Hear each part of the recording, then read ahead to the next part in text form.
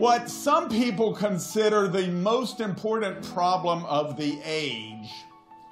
And many of them are substantially smarter than I am. I'll talk about those people in a second. But I'm going to talk with you about what the implications are of all of these exciting technologies, particularly the more kind of cognitive technologies, things like machine learning, which was mentioned earlier as incredibly important, IBM's Watson, various other, I think John Bergen referred to them as soft bots, all of these technologies that are doing things that humans previously did. What does that mean for our jobs, and how can we adapt to these technologies so that we are successful going forward with information technology? The first one, of course, is Bill Gates, who said, you know, put me in the camp who is worried about superintelligence, this state when the machines get substantially smarter than us humans. Knowledge work jobs are going to be next.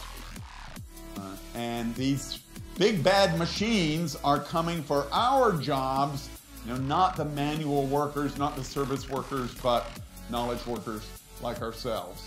Are knowledge workers going to go? I'm going to give away a little bit of my conclusion here. The answer is yes and no. I don't know about you, but I think this is a pretty scary list. You know, we could teach it to play chess, but it couldn't play checkers.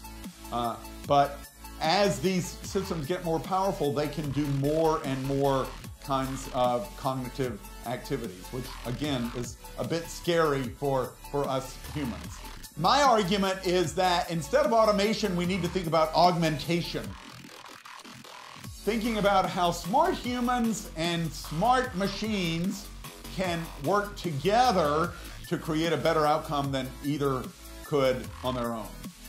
What I've done is identify 5 ways that we can augment.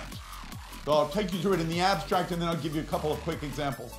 Stepping in is kind of going into the belly of the beast and knowing exactly how these machines work. Stepping up is where you go a level above, you know, maybe you're a manager and you see what is the total kind of output of this system and how could we improve it? Where do we need more automation? Where do we need less? Stepping aside is doing something that computers can't do very well, at least for now. What does all this mean for organizations? I think it's very important to think augmentation from the beginning and try to think of ways that you can differentiate your products and services with smart humans and smart machines. So what are you waiting for? I mean, the technologies are there.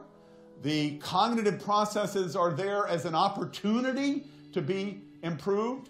And people in organizations, I think, are waiting to be told, how can we save our jobs in the coming future of smart machines?